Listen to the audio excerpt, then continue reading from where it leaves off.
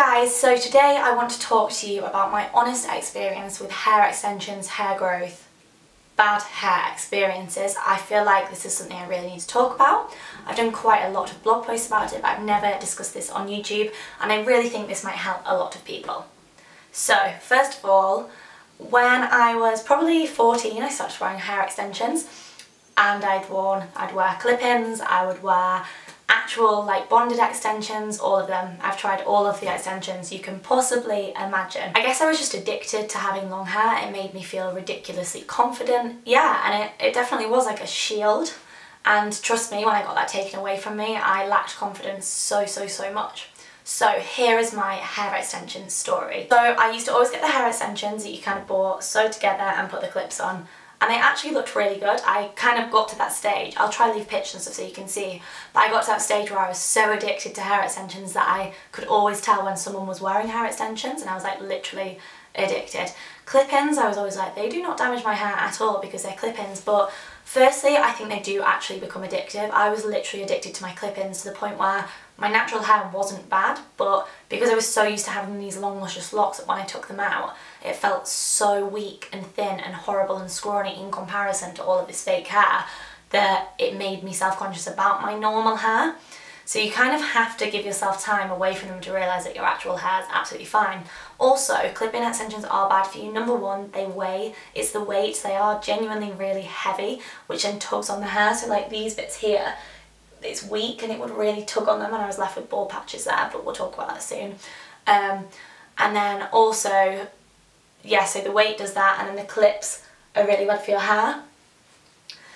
And I've had like the most expensive extensions, the cheapest extensions, everyone you can imagine, but you cannot stop that weight on your hair. So it's the weight that kind of really does damage the hair. And I even got one of those like wire ones once, but you still did need to put clips here because it didn't go all the way to here. So I have really tried absolutely everything you can imagine. I actually used to sleep in clip-ins sometimes because my ex-boyfriend used to make me feel so bad about myself that he hated me with short hair, so I'd sleep in clip-ins.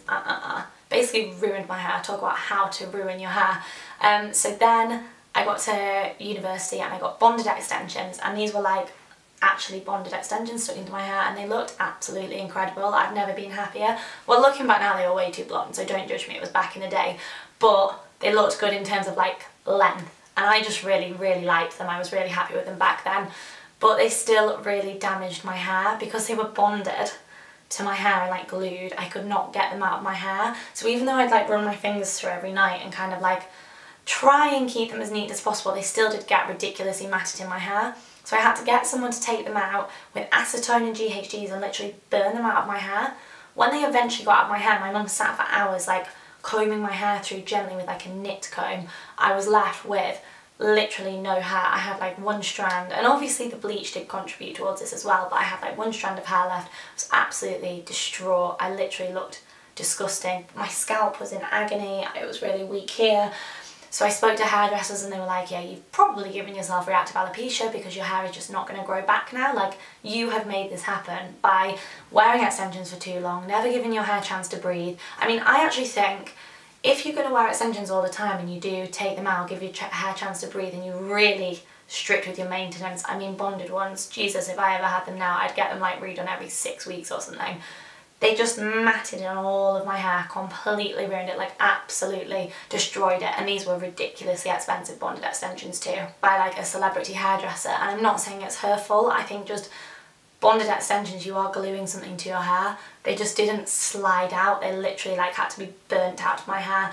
So my hair journey from there, it has literally taken me years and years and years. My hair's still not where I want it to be, but now to me this is a lot of hair. Like, I have thick hair. This is like, for me, I'm like, oh my god, I can't believe I have hair, because looking back at past pictures, I just had like a ball of fluff. It was disgusting. I had absolutely no confidence for years and years and years. Basically, when it first happened, I wore my hair, just kind of clipped it up, and I clipped it up for a year because my hairdresser was like, you're just going to have to chop everything off that you have, start from fresh, and that's what I did. It was an absolute disaster. I just wanted to put my hair down and I couldn't, so I had my hair up pretty much every day for a year, did not use heat on it for a year.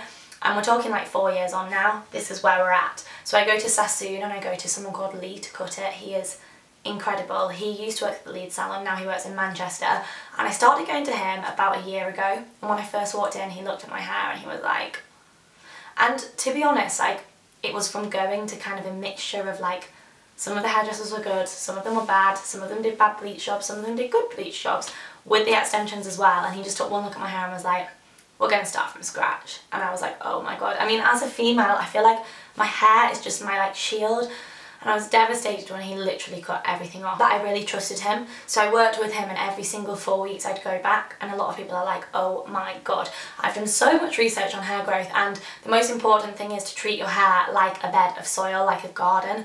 When the weeds come, you need to cut them, and it is such a myth that keeping your hair and letting it grow long is the way to grow it, because then it's growing and it's growing back weak. It's just common knowledge that if something's dead, it's better to cut it off and then let it grow back stronger and longer, and then it is getting longer, whereas if not, you're just going to have like those weak bits at the end. Like, I know a lot of people that never ever get their hair cut, but it is all kind of like dead at the ends, whereas if you just get regular trims, then it's going to be better. So I started treating my hair like a flower bed, or like a piece of silk, so I'd barely use heat on it, I'd always use heat protection, and I was just very gentle and careful with my hair. So Lee would cut my hair every single 4 weeks, and he'd go with like the growing patterns, and honestly I'm so happy with my hair now. Like, we're still working to grow, but the good thing is my hair is out of the damage stage and it is growing. So product wise, I've done so many blog posts about my favourite products, and I'll link them all below, but I actually didn't realise you can put too much protein onto your hair. I had no idea. So it's really good to go to a really good hairdresser and talk to them about this. I'm so strict with hairdressers now, I kind of stick to someone that I really trust, like Lee, because of really bad experiences I have had in the past.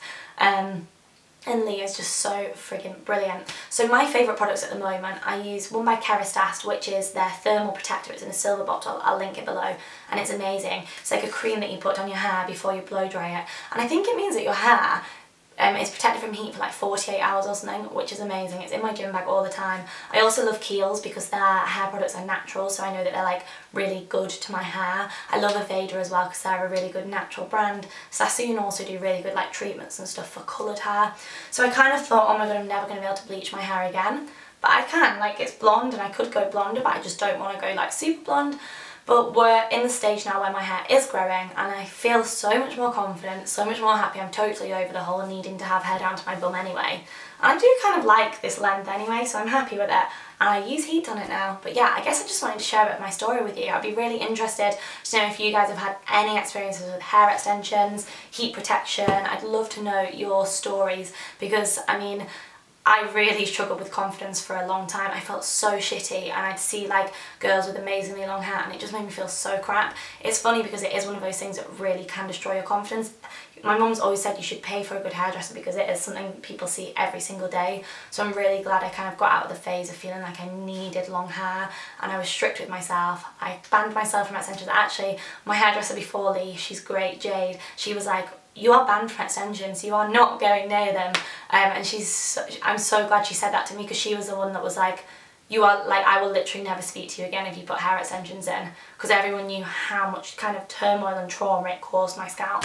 So yeah, let me know if you've been through anything similar, let me know if you are extensions and if you let your hair breathe. Let's just chat, tell me your favourite hair products too, and I will see you guys soon. Thanks for watching.